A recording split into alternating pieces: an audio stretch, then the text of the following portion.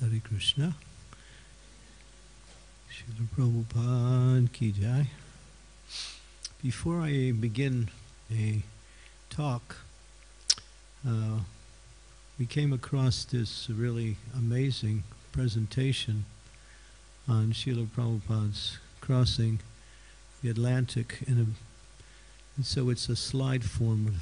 The whole thing is visual, with a narration accompanying the visual presentation. So I thought before I speak, we could play that. It's a lot about what we heard in the reading, but now you can see the actual places that Prabhupada went, how the journey unfolded, and some of the more detailed aspects that were part of Srila Prabhupada's arduous and most impossible journey across the ocean.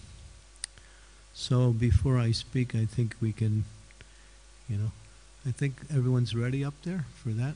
Yeah. Okay, so it's about 25 minutes, but it's really interesting. So I'll sit on the side and watch it along with you. We'd have to admit, what just was given to us as the history of Srila Prabhupada's coming is something that is incredibly impossible.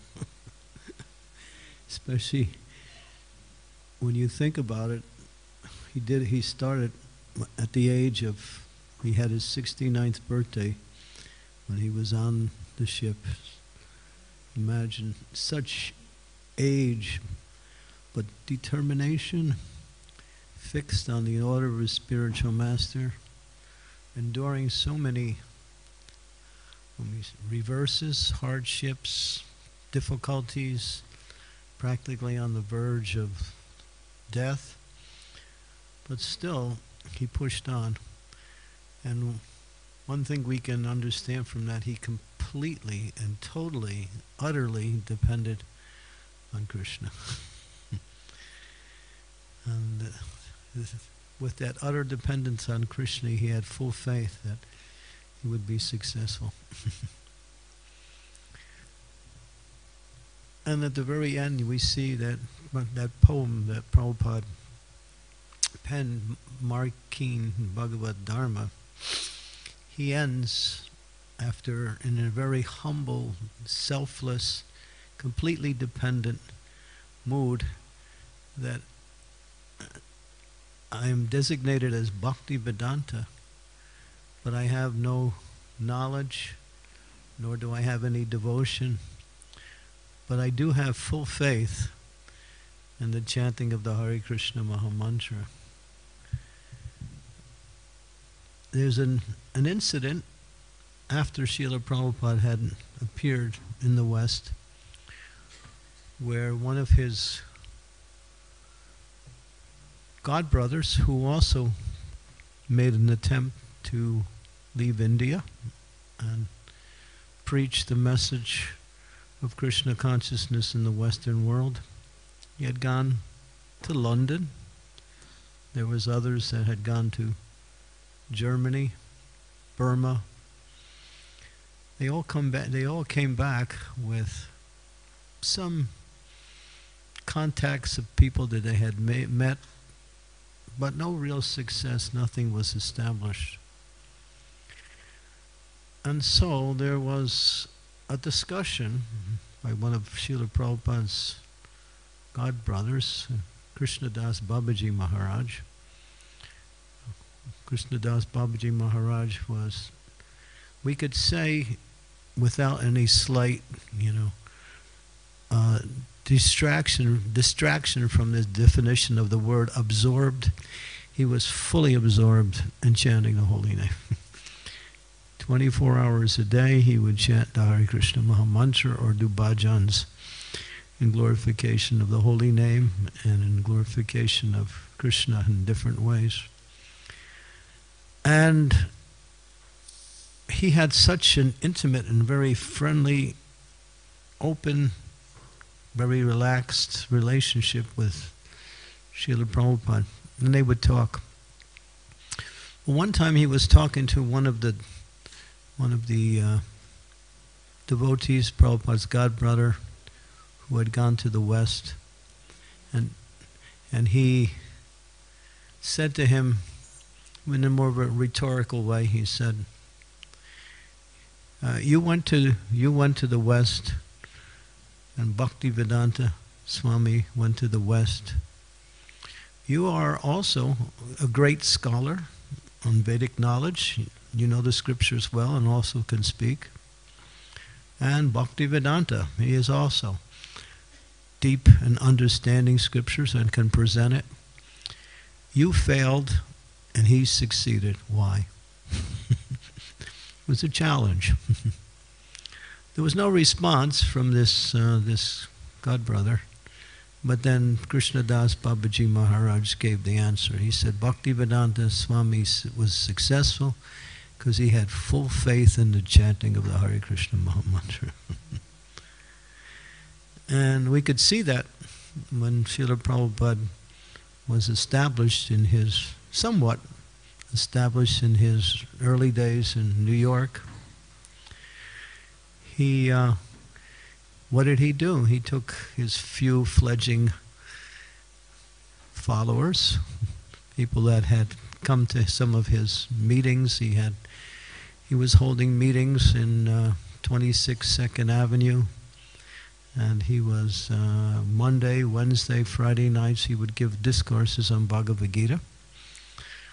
And then at one point a drum arrived.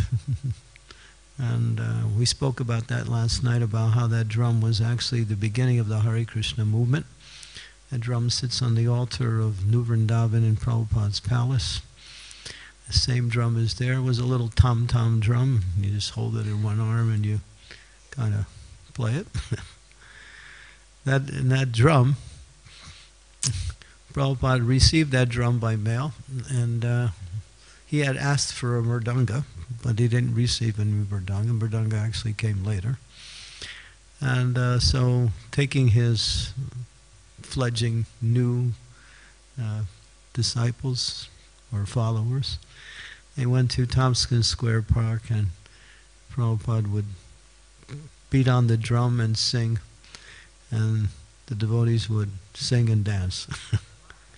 And that was the beginning, in a very graphic way, of how Krishna consciousness really took off. So you can see how Prabhupada emphasized in the chanting of the Hare Krishna Mahamantra as being his means for spreading Krishna consciousness.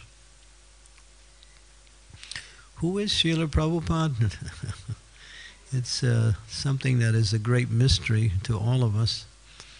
We know one thing, that he was sent on this mission by the Supreme Lord himself to spread eternal religious principles in a world that was somewhat going. We heard from yesterday, Radhanath Maharaj was describing how the world was at a very precarious place where war, tension, Cold War, a hot war could explode at any moment. And that was the time, and Prabhupada came at that time, and it was just perfect, because by bringing eternal religious principles, somehow by his presence and his preaching, it spread, and things started to change, at least to a certain degree. But we go back a little bit into the scriptures, and there's one statement from, I believe it's the not from the Brihadaranyaka, from the Brahmanda Purana, which says that it's a statement by Sri Krishna himself, and he's making this statement, and he's talking to, I believe, Lord Brahma. He said, in the future, a personality will come, and he will be my mantra upasaka, and he will spread my name throughout the globe. That's a paraphrase of the actual essence of that, and that's from Krishna himself. That was spoken at least more than 5,000 years ago, or even before that. But that's when the Purana was actually giving that message. So Krishna actually predicted, or not predicted, but Krishna actually foretold us ahead of time that a great soul would soon appear in the world to spread the glories of Hare Krishna everywhere. Sri Chaitanya Mahaprabhu, to Narada Muni, there's also a nice statement where Sri Chaitanya Mahaprabhu was saying that my Sanapati Bhakta, the Sanapati means general, the best of all the bhaktas, the leader of all the bhaktas, will appear in the world, and he will spread religious principles everywhere and anywhere, and he will, those persons who are leaving Bhardvarsya to wander everywhere, he will collect them. This is somewhat of a paraphrase. In other words, what that verse is, what that statement is saying is that Prabhupada would go everywhere, traveling throughout the world, and finding candidates to bring them to Krishna consciousness. So that statement is made by Sri Chaitanya Mahaprabhu. Later on, there was a third statement by Srila Bhaktivedanta Thakur, where he says, soon a great personality will appear in the world, and he will spread Krishna consciousness everywhere. So these statements were all prior to Srila Prabhupada's appearance in the world and bringing about the understanding that Krishna's will is going to manifest in a great personality. And Prabhupada, although Prabhupada apparently struggled so hard, and not apparently, he did, he understood he had a mission. He understood that. It says that even prior to Prabhupada coming to the West, he was thinking, where should I go? He said, my god brothers, they went to London, they went to Germany, they went to Manor, which was Burma at the time, and they all failed. Maybe I should go to another place, so let me fail in another place. Prabhupada said that. And then Prabhupada said, I was dreaming. I was going to New York. In fact, in my dream, I was even feeling I had made it to New York. So Prabhupada focused because he saw that this particular part of the world was the epicenter of Kali Yuga. And Prabhupada said that also, that New York City was 50 years ahead in the rest of the world of Kali Yuga. So just in case you want to go visit, you can get Kali Yuga in panoramic colors. It's just, so yeah, those of you who have been there or lived there, you have an understanding. It's still like that. But Prabhupada picked, when we say the most, what we say, degraded place you could possibly go, and he began his movement. And Prabhupada said, I was always looking for first-class men, but Krishna never sent any first class. I was looking for first, second, no first class, only third and fourth class at best. So, Prabhupada had to not only, try to present the Vedic scheme, the knowledge, the practice, into a foreign country, but he also had to present it to persons who were really quite degraded in their lifestyle. But it was a time of looking for something new, something better, rejecting all the old ways, seeing what we were living in a certain way, and we threw all of that out, thinking that all of these restrictions, all of these rules, all of these requirements in life were simply a burden. Life became bohemian. Tune in, turn on, drop out. That was the message in the Lower East Side. In other words, drugs were the focus, and any kind of activity with any kind of person was acceptable. And so, so this is what Prabhupada walked into. But he was never discouraged. He could understand that, he tried. First he went to the Upper West Side of New York, and he spent some time with one doctor. He was actually a scholar, Dr. Mishra. And he had an ashram there of some interested Westerners who were coming to hear about, when we say Indian philosophy, Indian culture. But Dr. Mishra was a staunch impersonalist. And somehow or other Prabhupada connected with him. And in that connection, Dr. Mishra was very cordial, invited our Srila Prabhupada to come and come to his presentations. And sometimes even Dr. Mishra would ask Prabhupada to speak.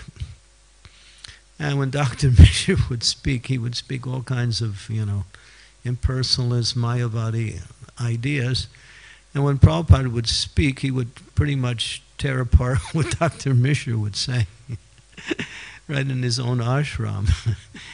And sometimes they would argue. But somehow, because there was something else there, they stayed together for some time. Actually, one of the young men who were coming at that time, who was there, he actually later on came to Srila Prabhupada's shelter because of that. But Prabhupada couldn't do much there. He actually saw it was impossible for him to present the personal understanding of the absolute truth, the actual complete understanding in such an environment. So after some time, that relationship changed, then Prabhupada moved into another area. But during that time, when Dr. Mishra was sick, Srila Prabhupada cooked for him.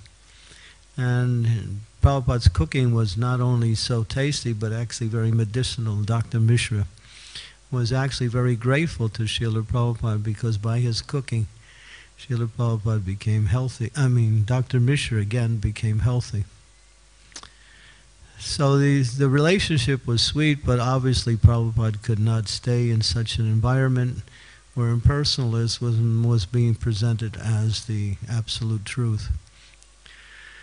And then, of course, Prabhupada's struggle in New York City, there were so many difficulties. His typewriter was stolen. His tape recorder was stolen.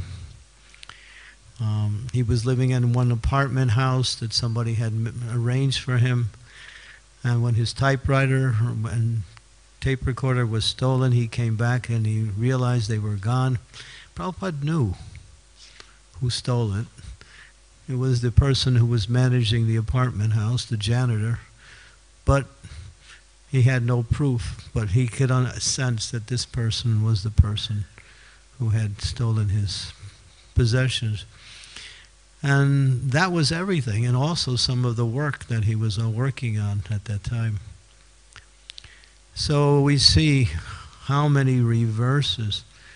Why does Krishna allow such difficulties to happen to such a person who is sincere, pure in heart, and dedicated to his mission? And sometimes we get a little bit confused or bewildered by how is it? It should be, everything should be smooth. He's a pure devotee. He's surrendered. There's no question of anything. But you see, just like how much the Pandavas had to go through when they had to, although in the presence of Sri Krishna himself, they were attacked, tempted to be killed in so many different ways, vilified, criticized, ousted, so many difficulties. And they were intimate associates of Sri Krishna himself. Krishna was personally there. Bhishma Dev, when he started to reflect on what the Pandavas had to go through, he was practically in tears. explaining how they were so closely connected to Krishna, but so many horrible situations came upon them in such a way that it threatened their lives and even their reputation. But still, but this is Krishna consciousness. Sometimes we get a little bit concerned. If I become a devotee of the Lord, will I have to go through so many difficulties in my life?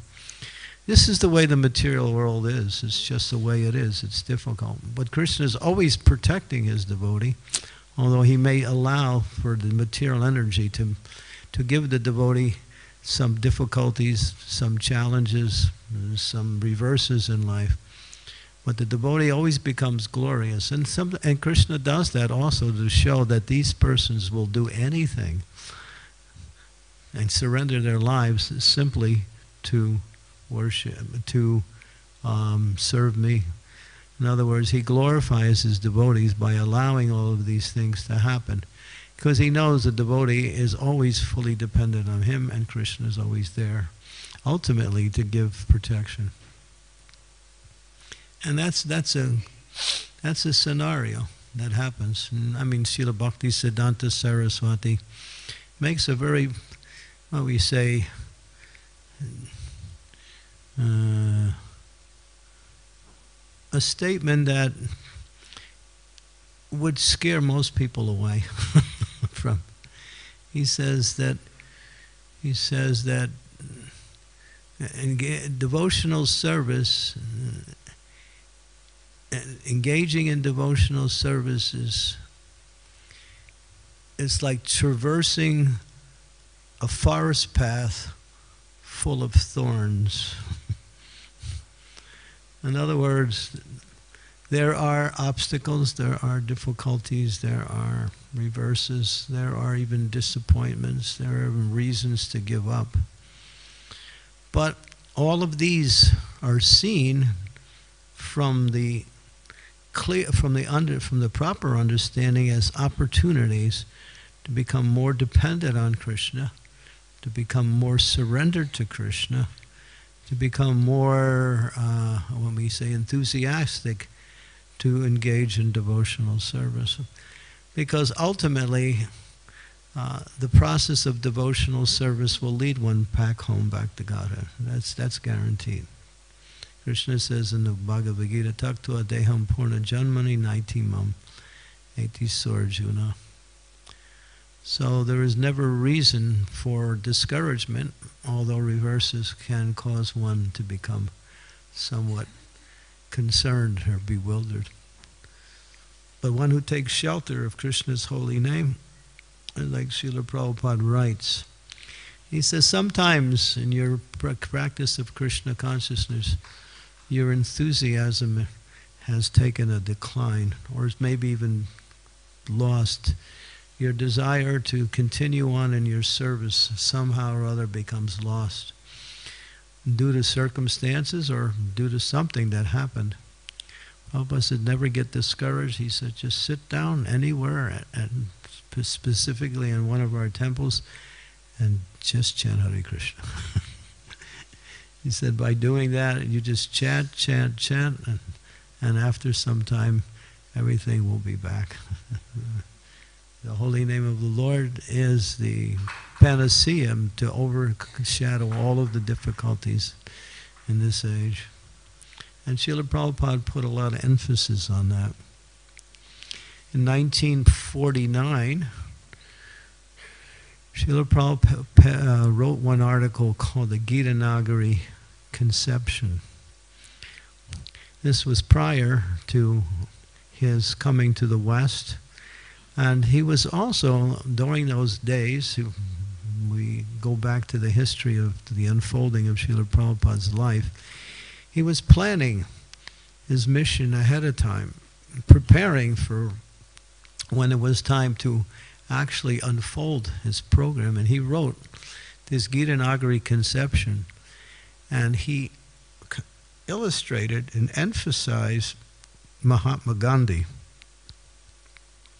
Prabhupada liked what some of the programs that Gandhi had embarked upon in order to practice both spiritual life and to develop the villages in India. And Prabhupada made 4 points based on this on Gandhi's understanding, and he uses Gandhi as an example. He said, although Gandhi had so many responsibilities, still he always had time to read and study Bhagavad Gita. He always had time for his prayers. He would never neglect those.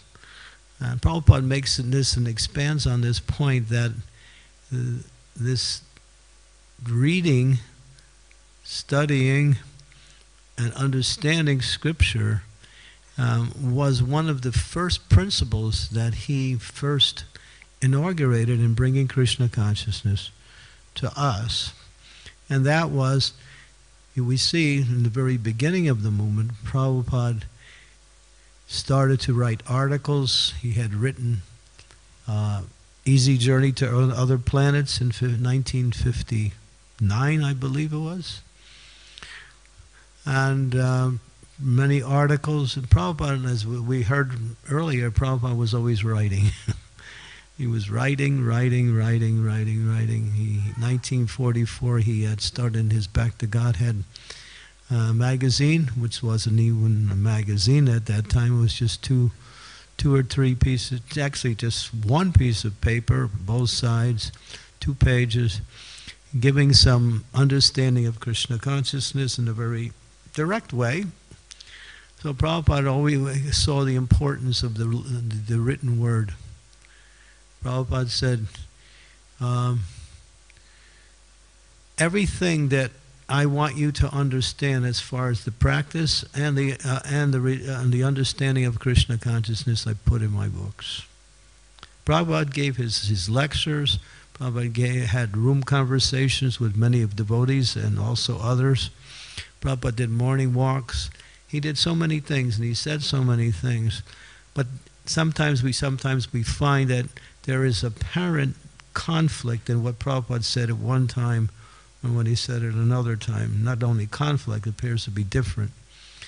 But that is reconciled when we go to his books. And everything is in the books. So if you read, Prabhupada said, if you want to understand me, read my books. He said, I'm in my books. Everything I wanted to present to all of you is in my books, and if I say something more, then that's not. In other words, when he said that, in other words, there would be more coming. But he said, everything I gave is in my books. So emphasizing that point in this Gita Natakari conception pointed to Gandhi as a person who really took Shastra very seriously and made it a very important part of his daily life. And Prabhupada initiated that as one of the beginning steps, is to write books and to print books and to distribute books. And he made that one of his first beginning of his mission, along with chanting of the Hare Krishna Mahamantra. These 2 things became the focus of the spreading of Krishna consciousness. And that's what took off from 26 2nd Avenue in 1965. Prabhupada inaugurated his society on July 13th, 1965, calling it the International Society for Krishna Consciousness. What was international about it? There was nothing. You had one storefront with a small group of individuals who were interested and very much like Srila Prabhupada. They were coming, they were hearing. He was also engaging them in some practical activities in the center. And at the same time, he was preaching, giving so many lectures, and also beginning his Harinam in Thompson Square Park. So he emphasized these 2 things, the books and the holy names. And that became point 1. If you go and see the old Back to Godhead magazines that were printed in the early days, especially the beginning ones, it's all you see is articles on philosophy and Harinams. Harinam here, Harinam there, Harinam's there, Harinam's there. That's how the movement unfolded. He sent devotees from different places around the world. What did they do? They took a few books, and in those days there wasn't many. In fact, I remember even before the books were available, devotees were distributing Back to Godhead magazines. That was the only form of Shastra we had in those days. In fact, when I joined in I didn't even join in 1970, I was at an anti-war rally in Washington, D.C. I had gone as part of one of the participants in speaking against the war.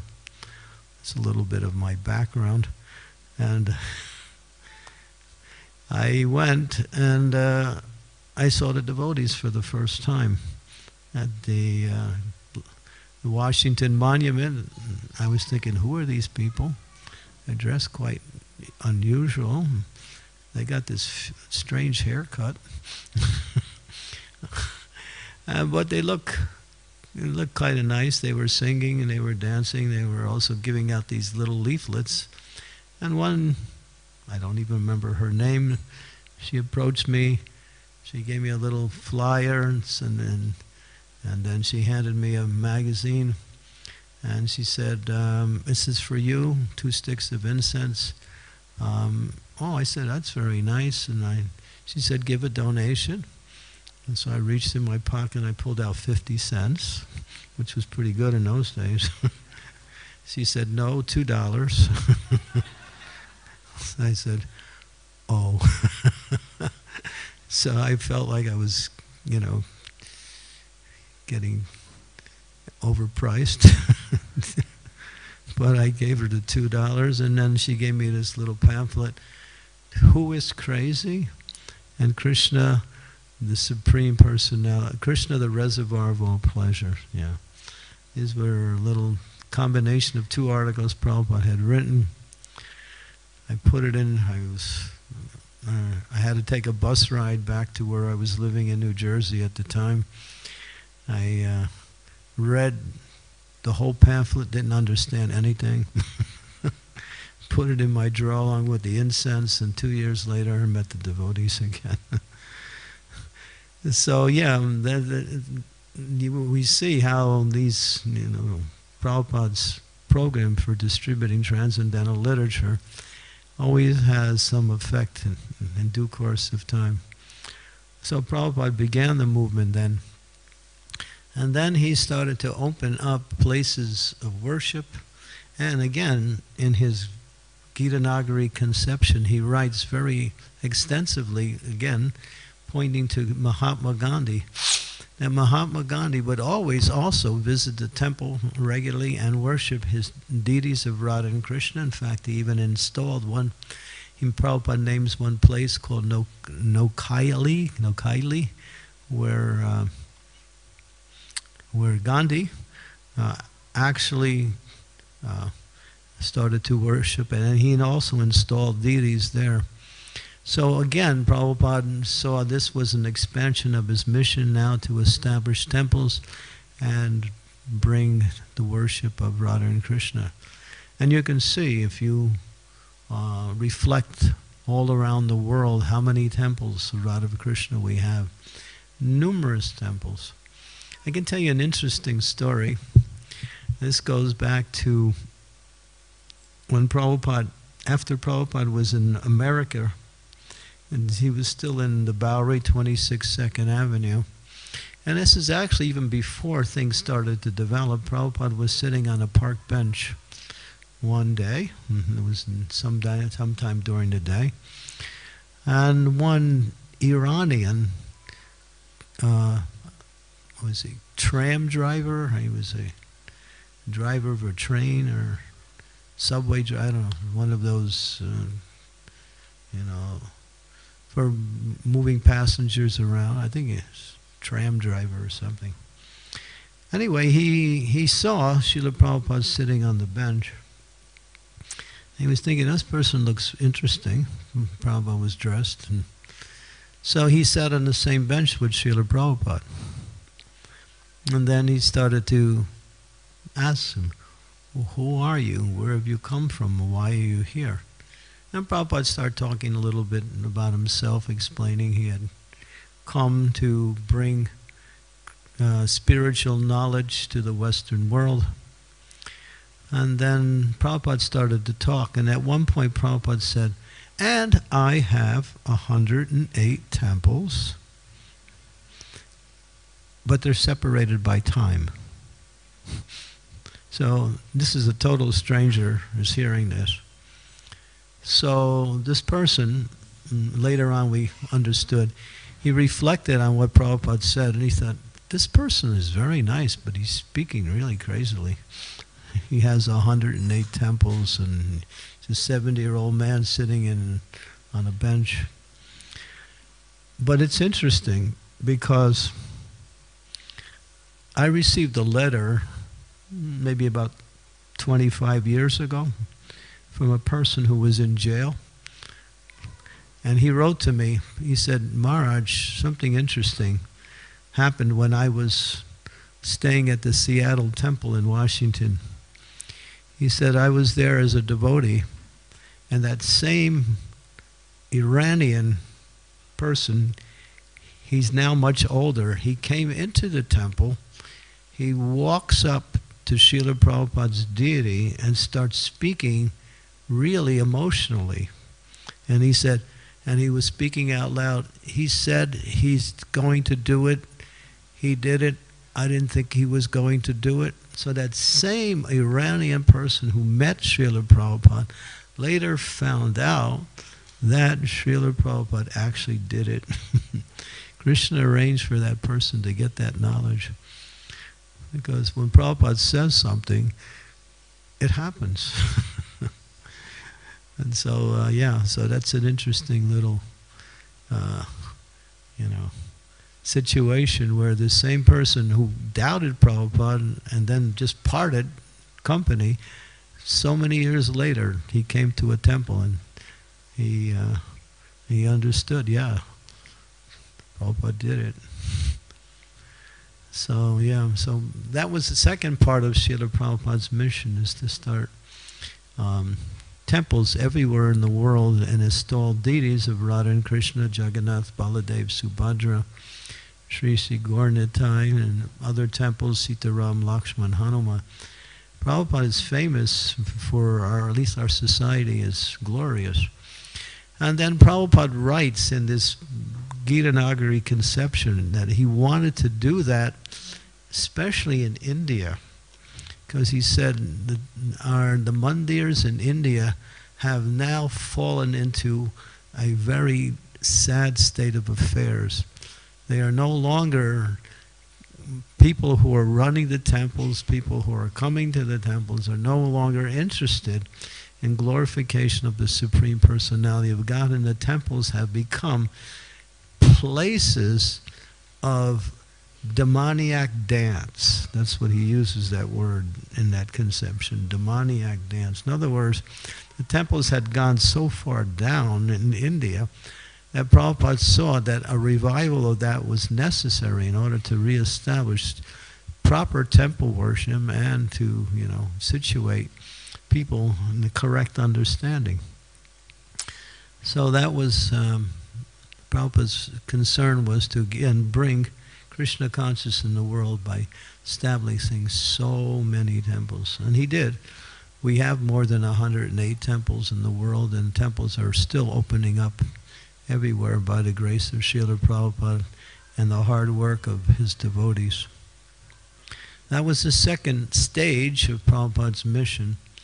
The third stage of Prabhupada's mission was to, and he refers to the Harijan movement that took place in India around the 1940s, where Gandhi was saying that persons who are, when we say outside of the Varnashram system, They're called Harijans. He gave them the name, and these are the Chamars, or the Bangis, those who live in a very, what we say,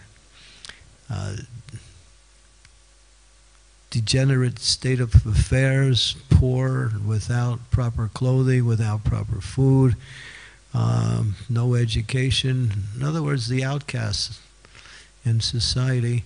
And Gandhi wanted to give these people some importance, so he labeled them Harijans. And Prabhupada said there are Harijans, but they have to be qualified to be called Harijans. Harijans means one who follows Hari, or Krishna. And so a system of evaluation, education, and engagement in spiritual activities is required. And then Prabhupada, of course, made that also part, and that was the process of initiation. So that was the third part. Of course, all of these programs happened quite simultaneously. Prabhupada gave initiations right at the very beginning, and even in 1966. But that was also a third part of his mission, is to bring people forward, give them a chance to understand this principle by giving them transcendental knowledge, helping them understand, to practice this knowledge, to follow principles that would help them free them from the attachments and from all of the diversions that come by way of material life. In other words, the four regulative principles, chanting the Hare Krishna Maha Mantra, education, and ultimately establishing the initiation process. So Prabhupada took that from Gandhi on the idea of the Harijan movement, and he made that a point in his explanation in the Gita Nagari concept. And the fourth was to establish Varnashram. Prabhupada saw the abrogation of the Varnashram system into the caste system, where if a person was born a Brahmana, even though they didn't have qualifications of the Brahma, because they were in a Brahminical family, they were automatically considered a Brahmana. So Prabhupada took issue with that and said, we have to establish this Varnashram system based on Krishna's teachings. In other words, there are, this is called Swadharma, one's actual nature. But in this age, what is the requirement? It's education. And so, because everyone is born, especially in Kali Yuga, Kalo Sudra Sambhavan, the scriptures say, that education is required in order to bring out the individual's qualification and then engage them. So Prabhupada wanted to establish the Varnashram system and make it in relationship to devotional service. Therefore, he called it Daivi Varnashram, or spiritual Varnashram, engaging people according to their nature in Krishna consciousness, but having a system of education and evaluation which would help bring out that. But Prabhupada, that part of his mission, which he also mentions in his Gita Nagari article, he says that part of my mission, when he left the world, has still not developed. So therefore, he said, establish these farm communities. He says, on the farm communities, we can establish this. We can begin the establishment of the Varnashram and a system of education.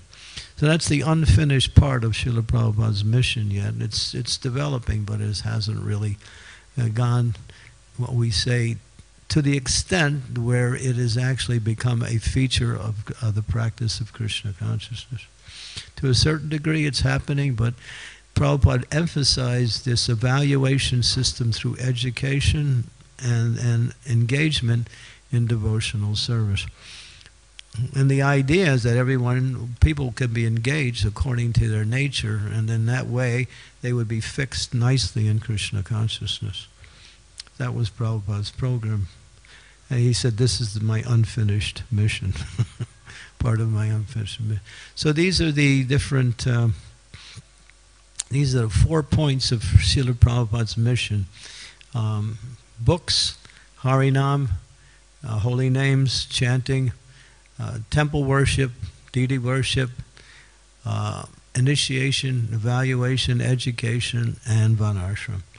These are the 4 stages that Srila Prabhupada emphasized, and he did that in 1949 and gradually started to implement it through the practice of Krishna consciousness as he was preaching around the world. So, this is a little bit about Srila Prabhupada. This movement is really coming from Sri Chaitanya Mahaprabhu himself. Prabhupada is just one of the many great personalities in the line, but he is the significant one that took Krishna consciousness all around the world. Prabhupada talks about that himself when one of his disciples had noted that Sri Chaitanya Mahaprabhu had taken Krishna consciousness throughout the Indian subcontinent. When we read in Chaitanya Charitamrita how Lord Chaitanya, also in Chaitanya Bhagavat, went everywhere and spread the holy name everywhere. He traveled for 6 years, left Jagannath Puri, went down the eastern coast of India all the way down to Cape Comorin, came back up to where Mumbai is today. Then from that area he crossed back over and went back to Jagannath Puri. That took him 6 years. He spread the holy name everywhere and went to many temples, established Krishna consciousness through the process of Harinam Sankirtan. And so one devotee had asked Srila Prabhupada, well, Prabhupada, Chaitanya Mahaprabhu was here and he practically made the whole subcontinent of India Krishna conscious.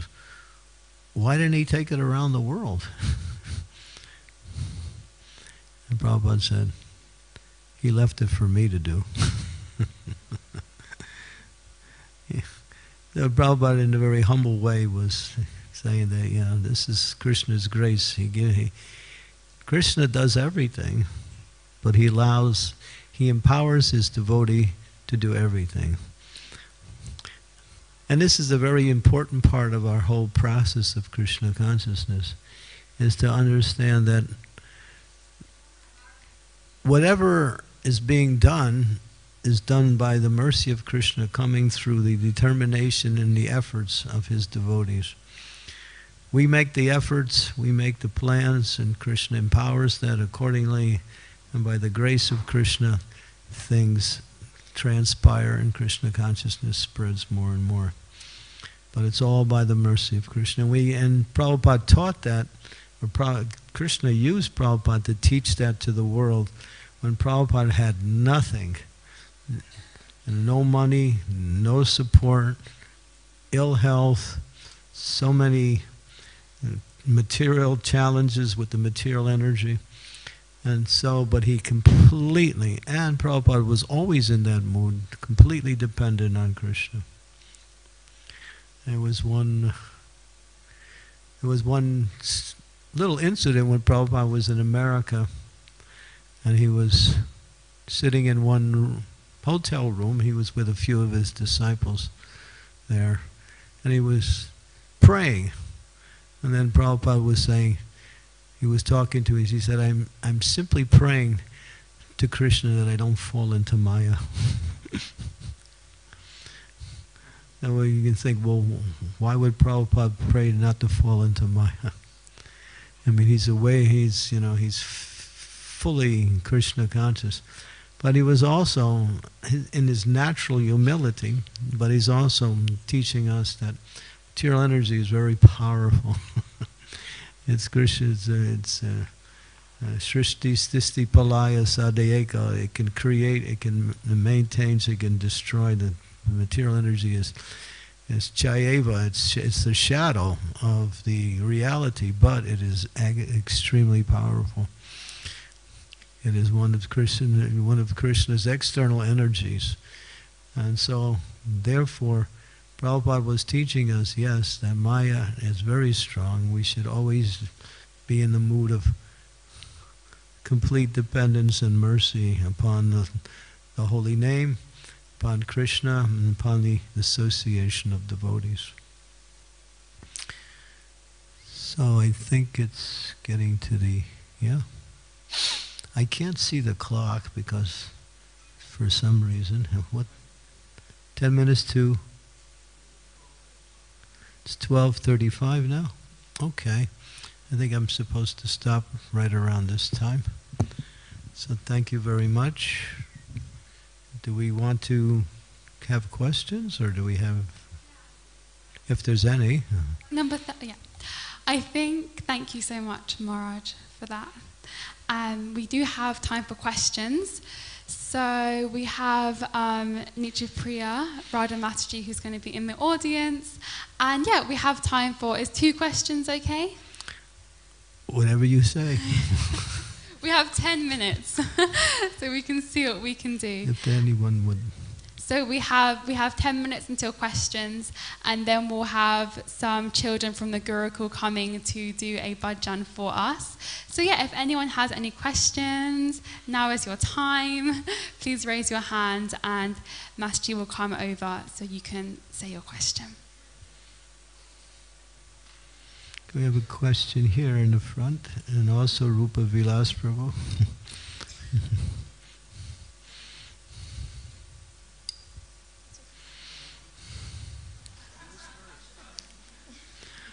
Vaishnav humility. Okay. Hare Krishna Prabhuji, thank you very much for the Hare Krishna Maharaj. Thank you very much for the wonderful class.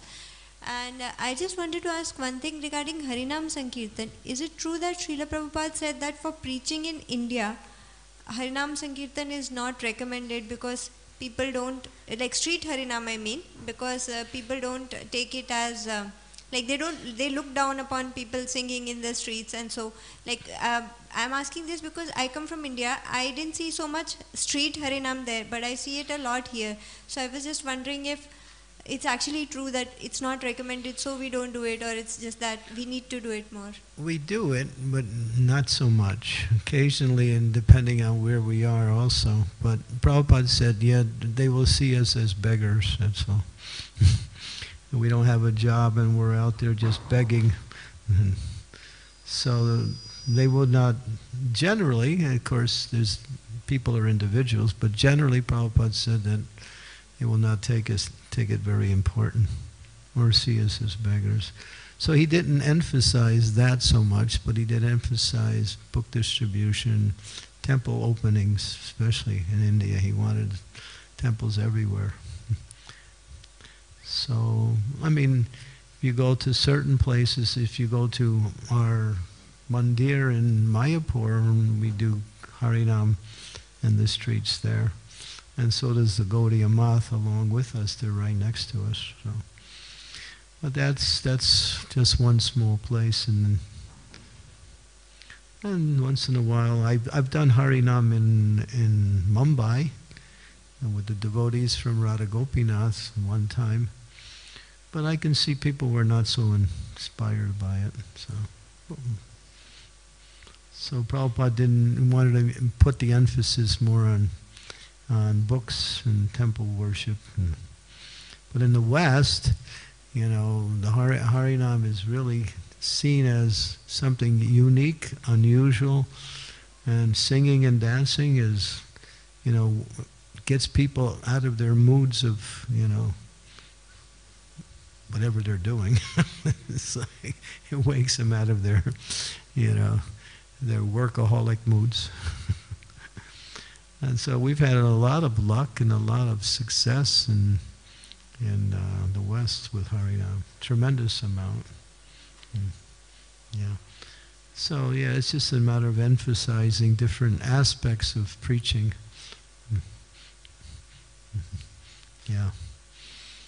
Okay. Rupa Vilas Prabhu? Maharaj, this you were referring to, I didn't get the title exactly, Gita Nagari Conception. Yeah. Has that actually been published? Is it available? I have a copy. I can make it available. But it's not been widely published or distributed? Or there was a little booklet, but no, it hasn't been distributed so much. Yeah, it was some in 1949. Prabhupada wrote that, and he outlined those 4 points based on Gandhi's teachings, right there. Gandhi's life, Gandhi's teachings. And then he used that as the basis for establishing his movement also. Is it possible to get a copy of it? I have one. I don't have a hard copy. It's on my computer, but I can send it to you. Okay, thank you. And anybody else who wants it also. Okay. Thank you. We have time for one more question or comment. We got Siguru. Guru Charana Fatima. Hare Krishna Maharaj, thank you so much for a wonderful presentation of Srila Prabhupada's gifts. And I just wanted to ask, referring to the Varnashram, and Prabhupada said it was unfinished, only 50% of it was complete. What did he mean for us devotees, in regards to the fact that he was training us all to be Brahmins? So I'm just asking, what is your understanding of how we should complete, how we can help to serve Srila Prabhupada in this way? Capacity? Well, Prabhupada said establish these farms, establish simple living, cow protection, agriculture. And he said the basis of these communities is agriculture. He said grow your own food and then develop that, and then after that start beginning cow protection. And he said from that we can train devotees in the Varnashram system. So Prabhupada started with Brahminical training, but he still wanted the other 2 Varnas, that's Kshatriya and Vaishya, to be developed. And I was just talking to one devotee last night who has a clear understanding of Prabhupada, and he said that Prabhupada wanted to second establish the Vaishyas. And then he said the Kshatriyas would be more natural for the Kshatriyas to develop once the Vaishyas culture starts to develop. And that's a system of livelihood, it's a system of commerce, it's a system of banking, it's a system of everything that's needed for social and economic interchange, along with a lifestyle. So I just finished a book. It's going to hopefully come out very soon. It's called Krishna's Way, Natural Living, and it's based on Prabhupada's statements on Varnashram. So yeah, I think it's very important that we look towards that as the future of our society, especially as this Western civilization starts to deteriorate. And I don't want to go into that, but it's happening right now in a very big way. So, and Prabhupada said in 1973, he said, in 50 years, this whole Western civilization will be finished. He said that in 1973. And he said the reason why it's based on a false foundation. What is that false foundation? Money. So because it's based on money, it cannot last. See, it's not based on culture, it's not based on values, it's not simply based on money. Everything evolves around economics. So therefore, it will not last. Okay. Thank you very much. Srila Prabhupada ki jai. His Holiness Candramauli Maharaj ki jai.